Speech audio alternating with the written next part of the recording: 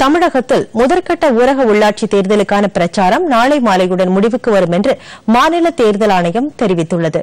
தமிழகத்தில் 27 மாவட்டங்களில் ஊரக உள்ளாட்சி தேர்தல் 2 கட்டமாக நடைபெறுகிறது. இதற்கான வேட்பாளர் பட்டியல் இறுதி செய்யப்பட்டுள்ள நிலையில் பிரச்சாரம் தீவிரம் அடைந்துள்ளது. இந்நிலையில் வரும் 27ஆம் தேதி நடைபெறவுள்ள முதற்கட்ட தேர்தலுக்கான பிரச்சாரம் நாளை மாலை 5 மணியுடன் நிறைவடையும் என்று மாநில தேர்தல் ஆணையம் அறிவித்துள்ளது.